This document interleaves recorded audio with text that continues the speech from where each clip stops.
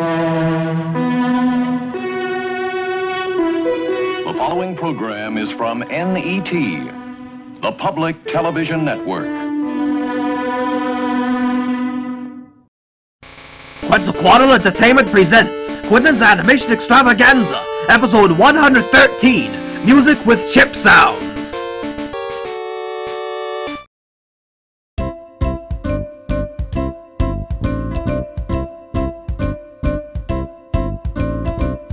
Time to shine, everything will be alright.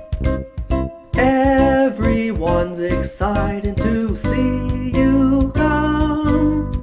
Quinton's Animation Extravaganza.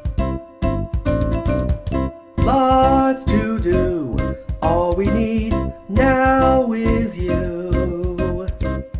Now it's time for this show to begin.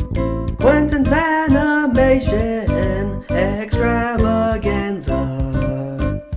Extravaganza.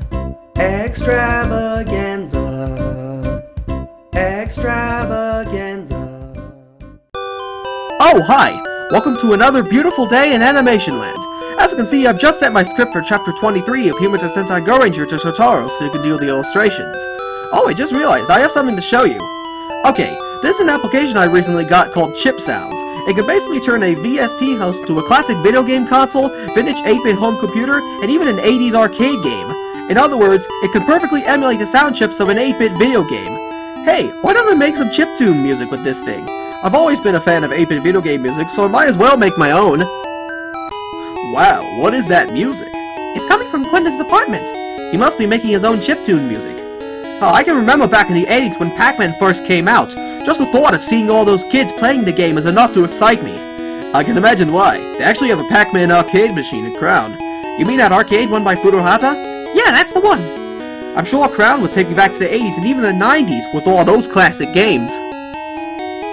Okay, I've just created my first chiptune. A Game Boy rendition of Mezase Pokémon Master. I'm sure Hip Tanaka and Junichi Masuda would both be impressed by this. Anyway, let's see what else I can do with this application. Wow, I didn't know that Quinton liked chiptune music. Well, I have seen you play Pac-Man, or Puck-Man according to the arcade machine at Crown. Those silly loudmouths who ruined the media. When will they learn that God hates them? I don't know, but I bet they're being ruined because the Black Ops Army's gone. In fact, I don't think there are any censorship-supporting organizations who aren't violent. Anyway, going back to Puck-Man, I've heard that Quinton actually made it all the way to level 256.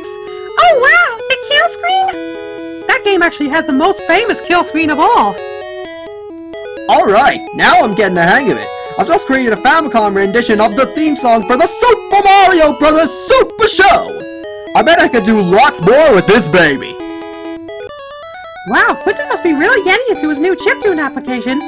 I'm already starting to hear familiar chiptunes from the 80s. It's almost like he's setting up a party for himself. You know, I really missed out on the video game craze. I'm gonna race on a farm in Equestria and none of us have even heard of video games when they first became popular.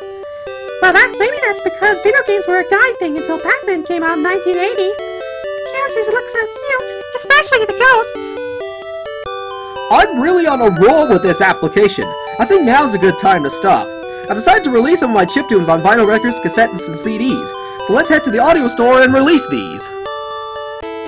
Wow, you created chiptune versions of various theme songs? You must be really talented. Hey, I do my best. This is awesome. I never knew there was a musician in you. Well, I previously released some of my cover songs on cassettes, so now you all can live the experience. Oh my god! I've been taken to return to audio with chiptunes. Awesome! Okay, take care now. Oh hey, I could have sworn I heard you coming in. No, I did not know you liked chiptune music until I heard it coming from your apartment. Well, I've been a fan of it ever since I got into video games. I'm sure Miyako's a witness of that. Especially considering how you made it to Puck-Man's kill screen. Yeah, I never thought I was gonna make it. Anyway, I'll see you around. Okay, bye! Oh, I've just realized, tomorrow's my match for the second member of the Elite Four. Judging by how tough Lorelei was, I can only assume that this match will be slightly harder, but I'm sure I'll succeed in becoming the champion. Anyway, thanks for stopping by and listening to me record my chiptunes. Stop by for the second Elite Four match, okay? Alright. See you later.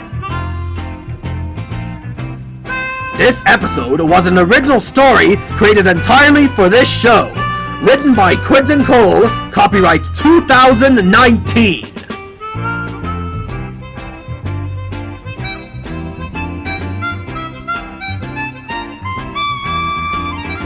This program is a production of Quetzalcoatl Entertainment.